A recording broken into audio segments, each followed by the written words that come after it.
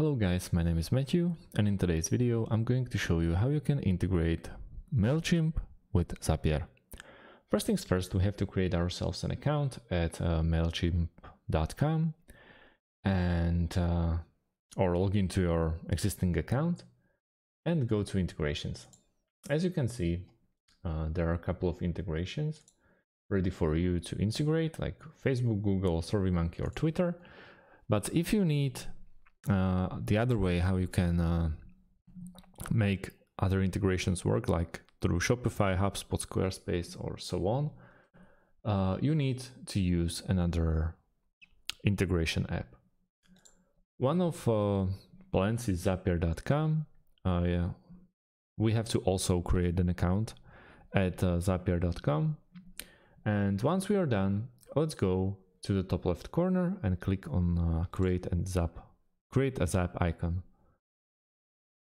Once we click there, we can name our Zap, like for example, Mailchimp to Slack, for example.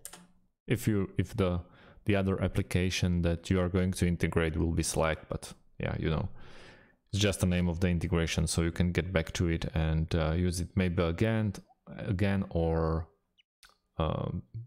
yeah, switch the other application a bit. So now we have to start with the trigger. The first trigger will be obviously Mailchimp. Now we have to pick a trigger event, which is like, we have a couple of options, but let's go with the first one, the new audience. We click continue.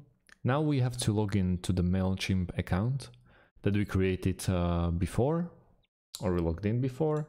So we choose an account. If you have more accounts, there will be more accounts to pick from. Continue. And now we can test the trigger between Mailchimp and Zapier.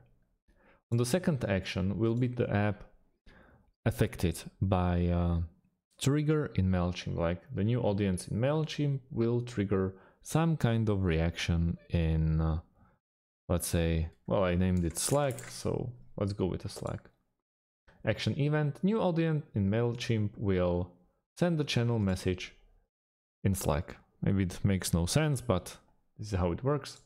Continue. And the last thing is we have to log in ourselves to our Slack account as well, like this. We just hit continue, and now we have to set up an action.